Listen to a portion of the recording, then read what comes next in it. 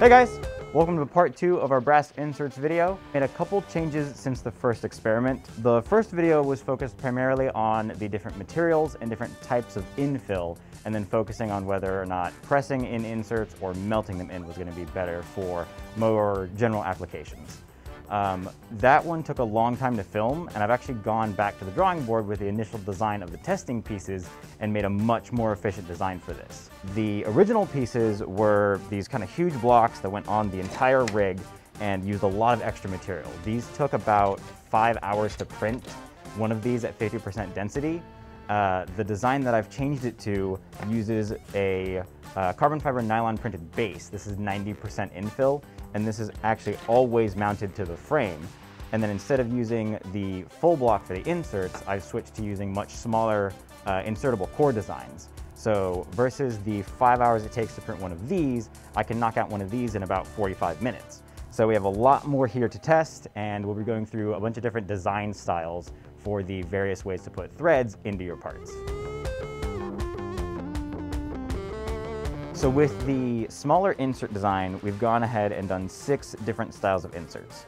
The first ones that we'll be running are going to be the cores printed horizontally with the inserts pressed in from above. The interesting thing is that when we were running them out of PLA, they tend to kind of break away the back area with the direction of the force. The Nylon X ones instead almost slip out of the core rather than breaking like the PLA ones do. So that's interesting. The next ones are going to have the same core pieces and the same inserts pressed in from above, but instead of being printed horizontally, the parts themselves are printed vertically, so we get a different layer line orientation. The Nylon X ones pretty much broke the same way as the first ones did, where they just slip out. The PLA ones acted more like the Nylon X ones did in this orientation, so they tended to slip out of the parts rather than breaking away like the horizontally printed ones did.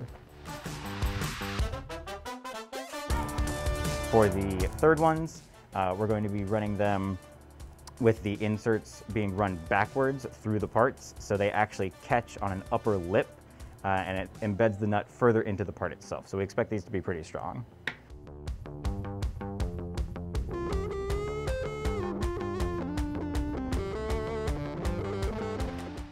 These got to about 80 pounds, and you can still see that they ended up slipping out kind of more from here. The PLA ones almost completely separated from the main block, and the insert stayed in entirely. These got up to about 100 pounds before they broke, and again, these were about 80. So these were a lot stronger, and the deeper that you set these in, the stronger these inserts are going to be. The next ones are going to have pause at height points put into the G-code for the parts, so they'll print up to a certain height, pause, we're going to drop a nut into the part, and then continue printing and seal the nut inside these blocks.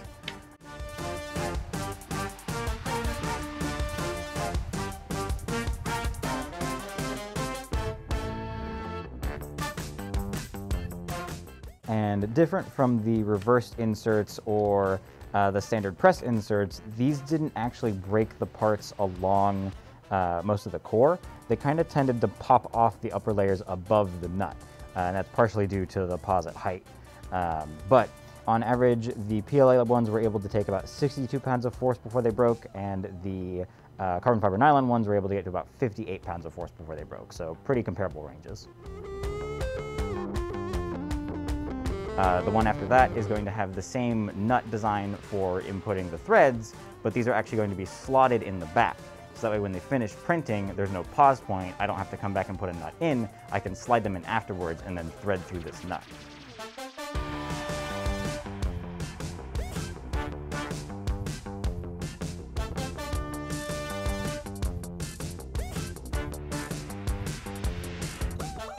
Most of these did break similarly to the embedded nuts, where they just pop off the initial cap. This one took most of the extra material. But the thing with these is that the strength differences on both of these parts was way, way more. These were able to get to still around 67 pounds of force before they broke, but the carbon fiber nylon ones got up to around 80 pounds before they were able to break with these slots embedded. And then the last ones are not going to have any inserts or any nuts at all. We're going to print the threads directly into the part itself and have the threads be modeled in the STL file. These are my personal favorite, and they actually did surprisingly well. The PLA ones came in at about 67 pounds before they broke here. Again, still splitting the parts. The carbon fiber nylon ones with the printed threads did the absolute best out of all of these tests here. These got up to about 112 pounds before they were able to break. And you can see that they completely strip out all the threads when they basically kind of destroy themselves. But so far these did really, really well. I will definitely be using these in some of my future projects. But that basically wraps up all the testing.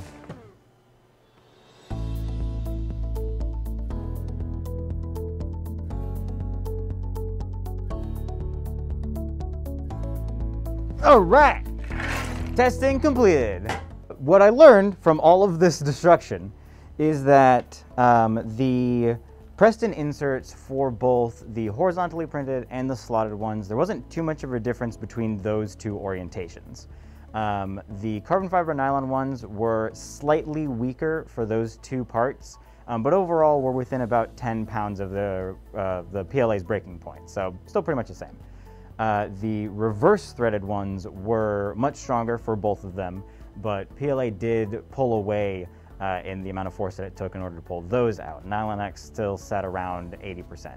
The carbon fiber nylon still sat around 80%. The embedded nuts, when we had the posit heights, those ended up being the weakest parts, but the slotted ones did a lot better. Carbon fiber nylon ones that were slotted in did a lot better than the PLA ones. Those got up to about closer to 100 pounds before those were able to break.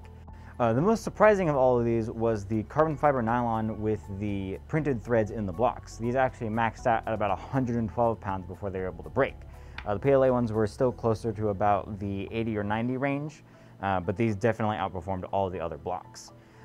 So kind of things to consider when picking what inserts and threads you're going to use for your parts.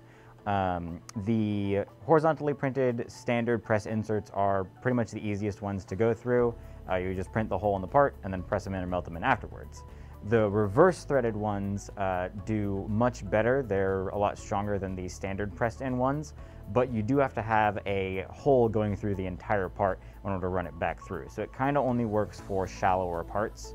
The embedded nuts look the cleanest and are kind of the least noticeable within the part themselves, but they do require the posit height, so you kind of have to babysit them and come back, add in the bolts, and then seal them in afterwards. Running slotted nuts is one of the easier methods because you're able to just run the channels through the entire part. They can be in any direction, and then you can of course run the nuts in after the part is completed, but you will have visible slots where all of the parts have been embedded. The kind of last method works better again for, it's really highly dependent on the type of material that you're printing with. So in the case of carbon fiber nylon, you can just print the threads in the parts. A lot of the modeling software just has a tool to add the threads in automatically, and then those should hold pretty well. There's basically no legwork that needs to be done to add anything else to the parts. They just have the threads in them.